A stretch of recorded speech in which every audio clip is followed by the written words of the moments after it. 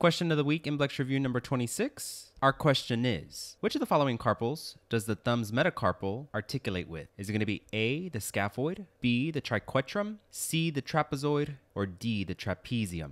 One more time. Which of the following carpals does the thumb's metacarpal articulate with? Scaphoid, triquetrum, trapezoid, or the trapezium? So I'll give you a few moments to work on this one, and then we'll go ahead and head over to the explanation.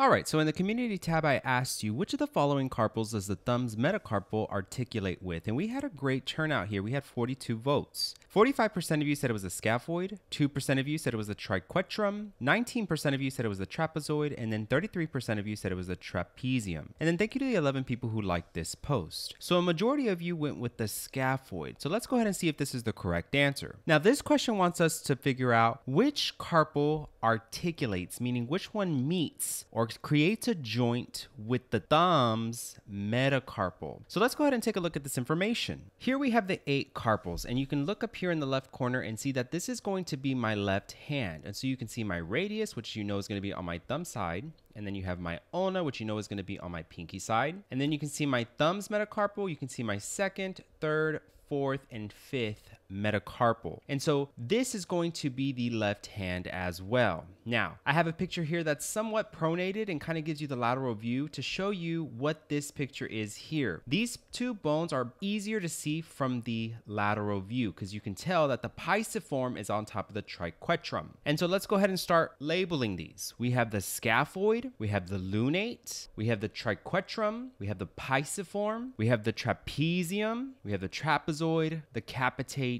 and then we have the hamate. Now there is also a mnemonic that I found on Google, and that is Sally left the party to take Kathy home. And the way that this mnemonic works is you start at the scaphoid, so starting on the left side, and then you go right, and then you go back up to the top row, you start on the left side, and then you go right. So scaphoid is Sally, lunate is left, triquetrum is the, pisiform is party, trapezium is to, trapezoid is take, capitate is Kathy, and then hamate is home. So if that helps you remember this, I would use it. Now you can also access this worksheet on Etsy or Patreon, where you can label the 8 carpals of the hands, and then it also gives you the answer key as well as the anatomy of the hand. So you can label the bones, the carpals, the metacarpals, the phalanges, as well as all the joints that are in the